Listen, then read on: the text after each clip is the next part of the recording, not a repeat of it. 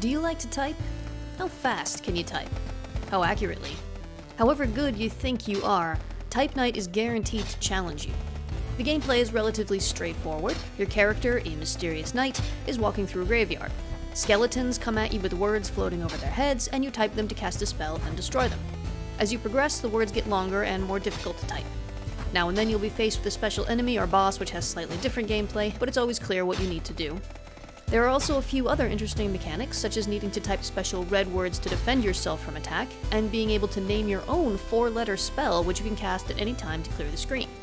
Now and then you'll also come to treasure chests which contain health restores, spell slots, or just gold coins for points, and there are some narration screens that tell a story. I don't want to brag, but I'm pretty good at typing.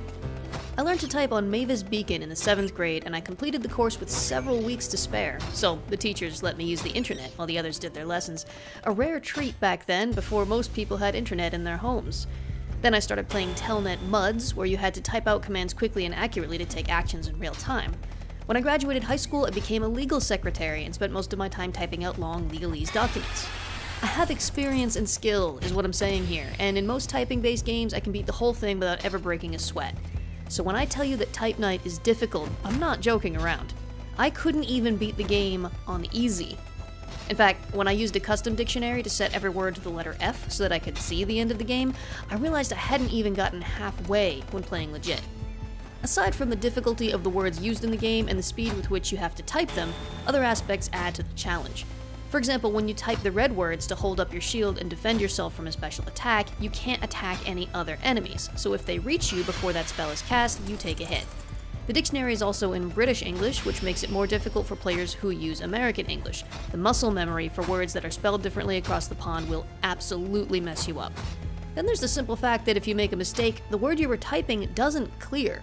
You have to either manually clear all of your text by hitting the delete key, though this can be rebound, or you have to hit backspace until you get to the letter you missed. So one tiny mistake can easily mess you up really badly if you don't realize you made it until too late.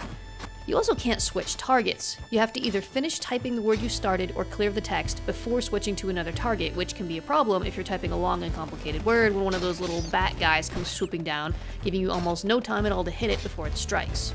And if you mess up and get hit, the bat dudes will hit you then disappear, but the skeletons will keep attacking you over and over again until you kill them. So if you let one of them get too close, it might be able to kill you before you can even type its word. But at least there are custom text options. You can load your own word list to play with, making it as easy or difficult as you want. And at least as of the time of this review, you can even unlock the game's achievements with a custom dictionary, though we'll see if that stays in the game or not. By the way, I don't recommend using a one-letter dictionary. Turns out the game gets, it gets a little weird when all the monsters have the same one-letter word. Can't blame the game devs for that, though. This is obviously not how the game was meant to be played. As for accessibility, obviously you need to be able to type to play this game, but there is something here for colorblind players, an option to change the text color for defending yourself. There's no way to change the color for the main words, but I think the white text against the dark background should be visible for everyone. You can reduce the screen shake, which I appreciate. The custom dictionaries can also change the challenge level, although you can't adjust the speed with which the enemies come at you. By the way, the dictionary definitely contains some controversial and potentially upsetting words by default. If you're someone who has trigger words, you might want to either avoid this game or load up your own dictionary right from the start. I found a few of the words included in the game really quite shocking.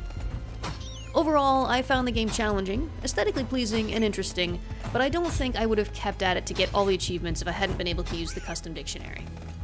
That's it for Type Night, but if this one isn't your cup of tea, don't worry. I'll be back soon with another new indie game, and who knows, that one might just turn out to be your new favorite game.